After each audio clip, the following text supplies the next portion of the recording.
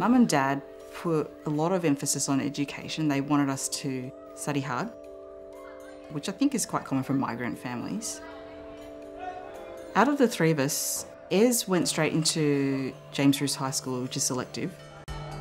My parents thought that they had struck gold.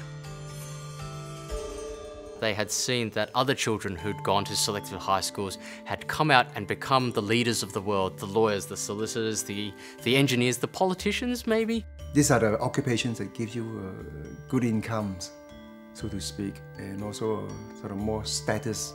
My brother then said, I am going to choose education. I want to be a teacher. And the air was heavy then.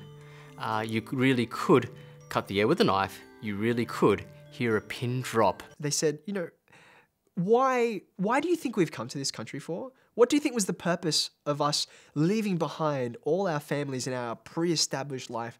Did you think we came here for the weather?